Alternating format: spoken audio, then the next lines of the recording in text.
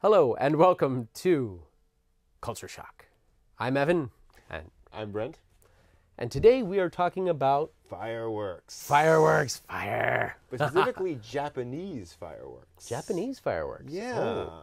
Now, you often see in anime, folks will be walking along and they'll be, launching a new mall, or they'll be going to just a normal festival, and there are fireworks getting launched up in the Yeah, sky. everybody wears a special outfit. I think the kimono, and what are Yep. some of the other outfits? Kimono, people- yukata, Yukata? are more common. Yukata is... So the yukata is a simpler cotton robe in the same style as a kimono, but is not worn in many layers. Oh, so not as heavy. Not as heavy and easier to put on.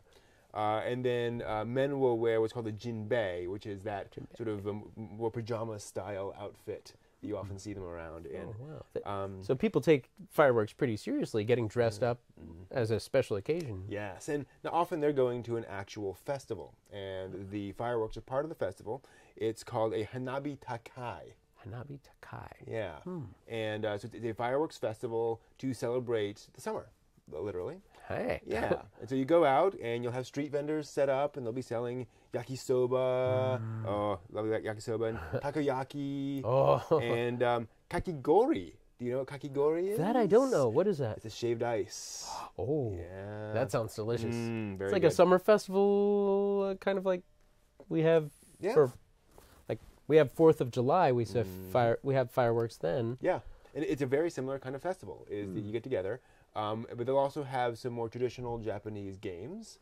So you've all seen folks trying to catch goldfish in those little paper things, and so you'll have that, and then it culminates in a huge fireworks show. Now, when I say huge fireworks show, this is a big deal. I mean, you get hundreds of thousands of spectators to some of these shows. Wow, Yeah, it's a really, really big deal. it's a lot of people there. It's a sea. It's larger than an arena there. Yeah, and folks come from all around.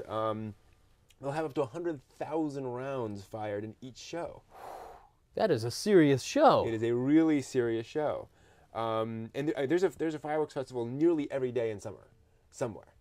Wow. There are over 200 in August alone, just to give you an idea, all over Japan. Whoa, I've got to see some of those. It's pretty amazing, and they just put a lot of effort into it. And so you can show up and you can see these things, and they go on for minutes and minutes and minutes at a time. Obviously, it's a big deal. Now, as you all have seen in fireworks shows, there are multiple different kinds of fireworks. So there's some that'll do bursts, some that'll do streamers, some that'll do all sorts of things. And Japanese fireworks are well known for their regularity. They're very consistent. So when they explode, they're not lopsided. You don't get some coming out a little bit faster than others. You generally get a very even. Good burst. quality control on the design and Yeah, exactly. I mean, surprisingly enough, the Japanese care about quality and making sure everything's consistent. Yeah, and that's how that goes. Yeah, and as we were talking about before, it's kind of interesting how it's a much more mundane thing, if you will, where you'll see them for these more mundane events like opening a mall or a shopping arcade. And for us, it's such a special occasion. 4th of July, New Year's, maybe a rare occasion outside of that, but Not much. for the most part, that's the only times we really see them. And so it's a very big deal. And our shows are a lot shorter too. True. But we do have some unusual fireworks, and Yeah. I've seen stars and bows and different types of things. What is it the same with the fireworks Oh yeah, shows? And Pikachu, Mario, yep. in the explosion. Yep, That's pretty exactly. neat. Oh yeah, and then they're experimenting with all sorts of stuff. And there are some huge ones. I mean, they'll do a single firework that will light up the entire sky like that. There's some really impressive stuff, and of course they're trying to do these really big explosions at the very end to give you a really nice feel. The grand finale. Pop, pop, pop, pop, pop, pop, pop. Exactly. Yeah. Now the other interesting thing is that we tend to set our fireworks to music, and that's not as common over there. Oh. Again, because you're generally getting a lot throughout the year instead of we're only going to do one this year, so we got to time it exactly right. So sometimes you see that, but it's more often that it's just a show of fireworks. Wow. Yeah, very very nice, very calm way of doing it in that sense.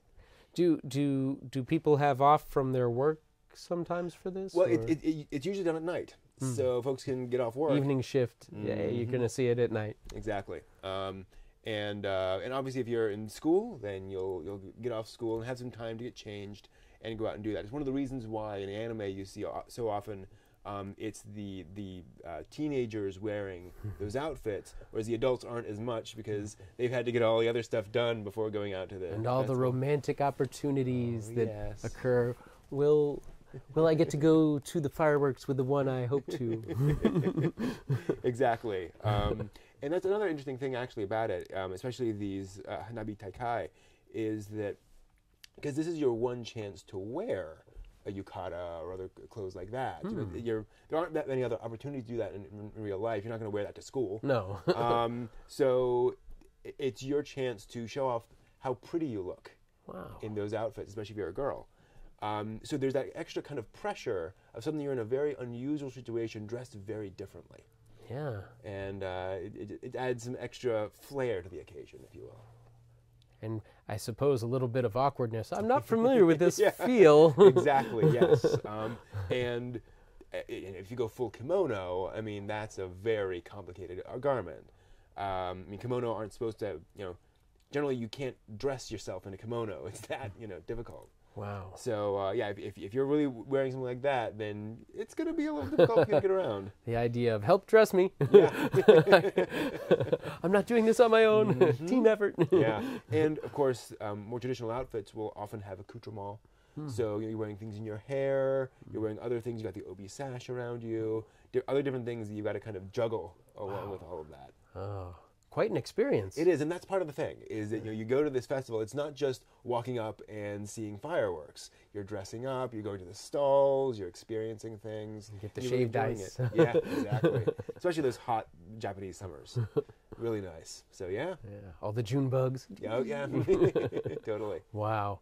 Well, I can't wait to see the fireworks next time they're available. Yeah.